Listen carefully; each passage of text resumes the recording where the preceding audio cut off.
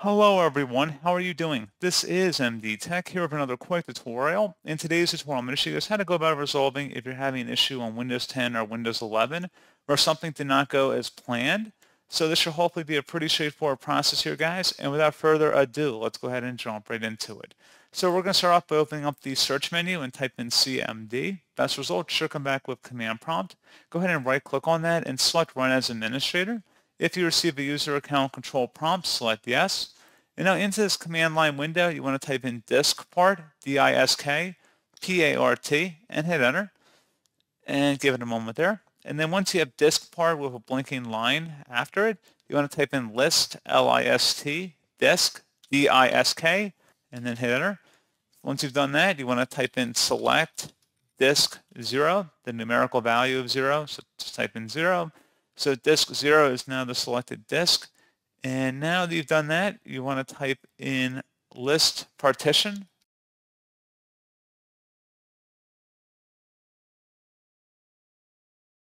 and hit enter.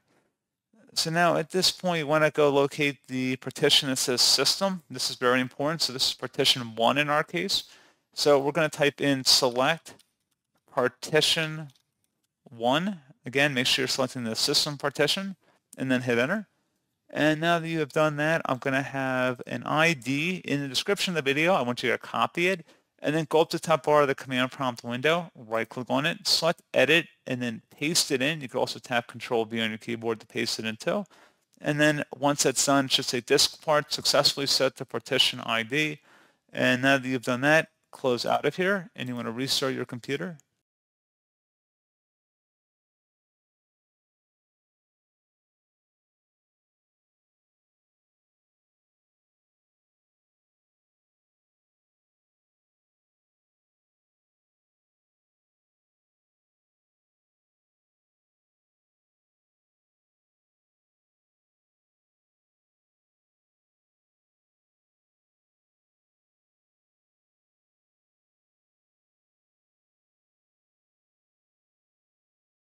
And there you go, guys. Hopefully this pointer issue has been resolved. If you're still having an issue, we can try a couple more options here, but the first method should have been able to resolve it for most of you guys. And these other solutions would entail opening up the search menu and typing in troubleshoot. Best result should come back with troubleshoot settings. Go ahead and open that up. On the right side underneath options, select other troubleshooters. And then underneath most frequent, select the Windows Update troubleshooter and then the run button. Give us a moment here.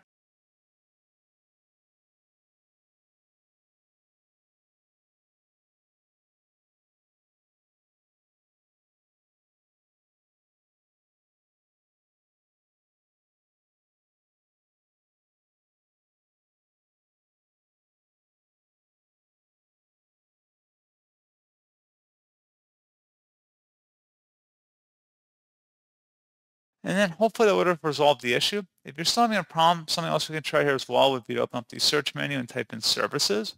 Best match should come back with services. Go ahead and open that up. You want to locate the background intelligence transfer service and double click on that.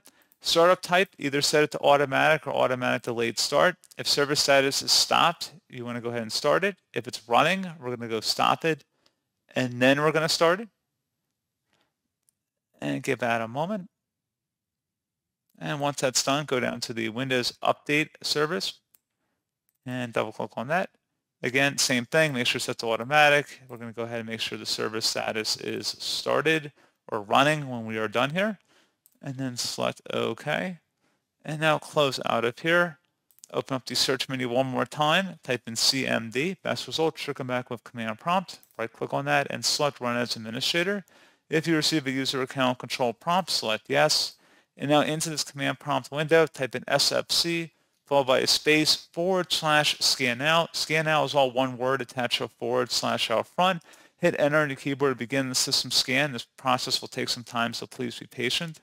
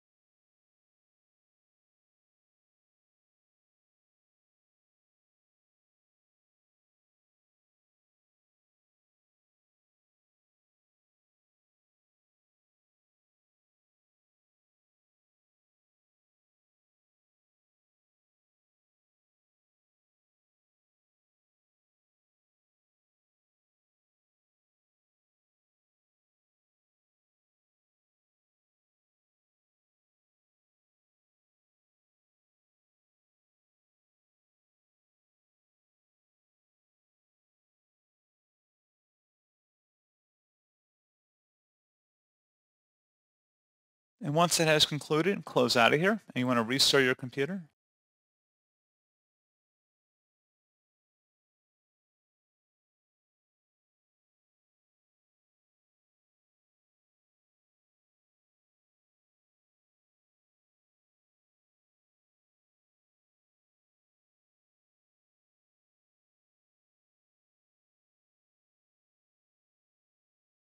And there you go, guys. Hopefully that was a pretty straightforward process. And as always, thank you for watching. I do hope I was able to help you out, and I do look forward to catching you all in the next tutorial.